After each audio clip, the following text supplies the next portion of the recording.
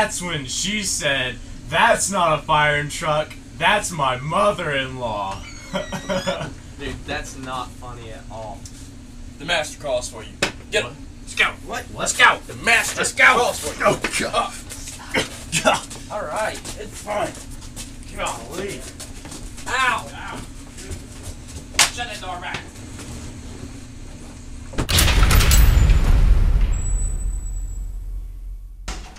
Get out!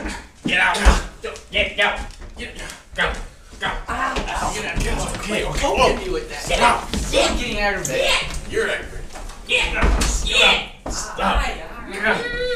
Golly, I'm getting used to it. Yeah, I know. Okay. Alright. The master will be with you shortly. Let's go.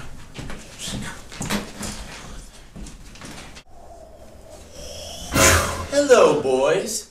It's been a long time without any seeing of you two. So it's you that's captured us. Yes, gay boys, it was me, and it still is me. And yes, I took Nick, but he broke free from me using his powers. That's why I've come to you two. Where is Nicholas? Yeah, I can't see your face at all. Chandelier's completely in the way. Fine. Where's Nick Stout? This is the last time I'm gonna ask you two. No. Nope, don't No. even know. No idea what's going on. No clue. At all. Nope. No. You really have no clue where he is, do you? We honestly do not know what's going on Nope. right now. I'm really confused. Allow me to explain a few things to you then. You see, Nick is a special type of person. Him and Professor Vladimir, the same pedigree. Both have special powers. And one time, after I noticed that Nick was such a special kind of guy, and I was tracking you guys on the internet, I intercepted Professor Vladimir's emails to get a hold of you guys.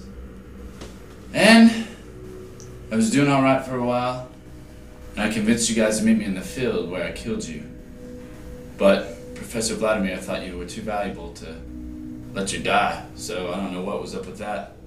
But when I brought Nick here to my secret dungeon, his powers were too great, and he escaped from me. So now, it is up to you. Help me find Nicholas, or die. Well, I guess our only choice is to help you. But who's Professor Vladimir? Professor Vladimir, eh?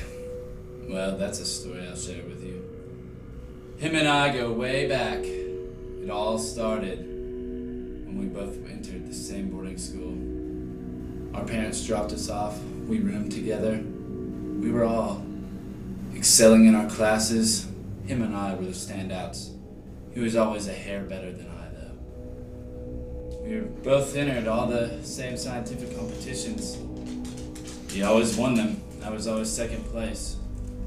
And since then, there's been a bitter rivalry. Both of us wanting to have power over all of the world. And now I need y'all's help to contain that power. What's your plan?